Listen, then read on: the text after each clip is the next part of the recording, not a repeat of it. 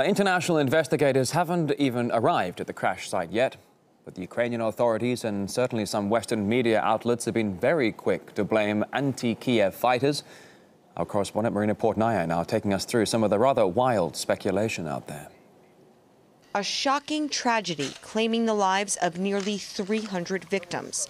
Before an investigation even begins, the lack of credible facts hasn't prevented many in the West from jumping to conclusions.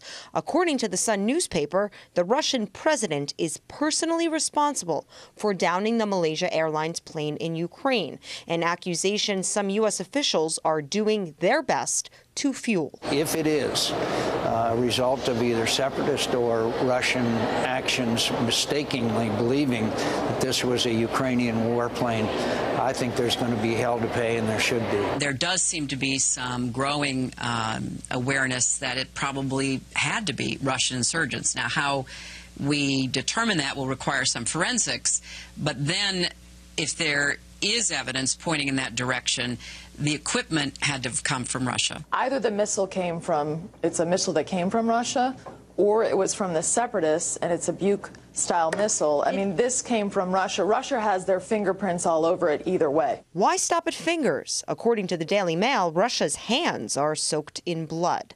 Some journalists conveniently camouflage their blame with a question mark.